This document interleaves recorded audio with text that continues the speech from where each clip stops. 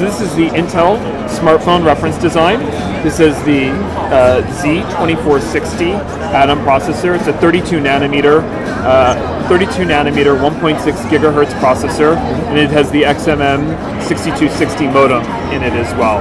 And we have graphic performance on this, embedded graphic performance on this device. So I'd like to show you, we've downloaded a quick game here, just a regular game, Angry Penguins, as was pointed out here. You can see this is just downloaded right off of the Android marketplace.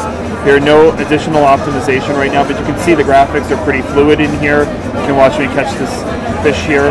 But if we exit, we also have optimized this, and we've partnered with GameLoft. This is Mortal Kombat 2. It's out here. You can actually see, we'll restart this thing for you. You can actually see the graphics as it starts to come up here are pretty stunning on here. We need our mission information as well in order to get started here. But you can start to see, this as we're moving around on the screen here. No latency whatsoever on the screen. True, stunning graphics are on this device as well. I also preloaded a quick video as well, a 3D video on the device here. We'll be able to show a video on here for you. We've actually recorded in 360, and it'll start to play back here. We'll move a little further down.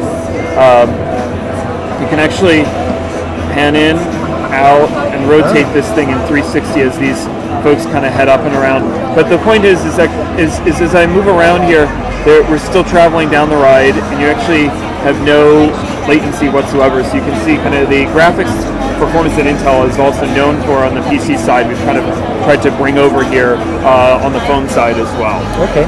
If you could just tell me a bit about the design of the phone.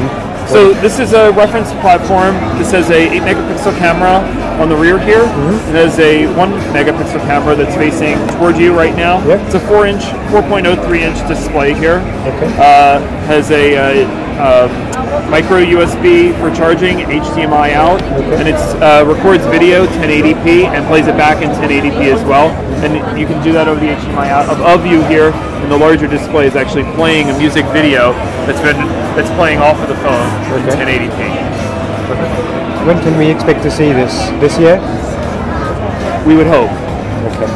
And getting manufacturers on board, so this is just a reference design? Yeah, this is a reference design to build a platform off of.